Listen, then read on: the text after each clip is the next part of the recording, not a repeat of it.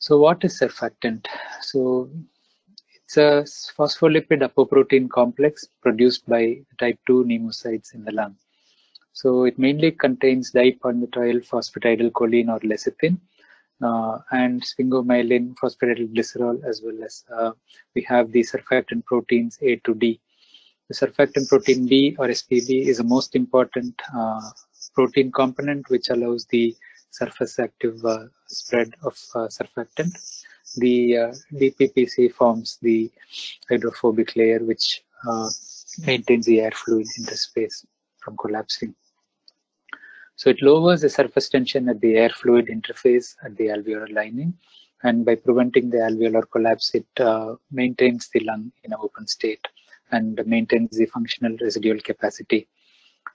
Surfactant is produced by the type 2 pneumocystis, and the production starts around 23 to 24 weeks. And normally it's not released into the fetal lung till 28 weeks, but in preterm deliveries, it has been shown that even at 24-25 weeks, it may start to be released. And this process is expedited by the steroid use.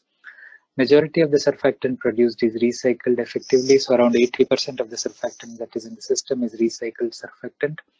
In conditions like meconium aspiration or pulmonary hemorrhage, the surfactant is denatured, and so the recycling doesn't work effectively. So that condition is called surfactant deficiency, secondary surfactant deficiency.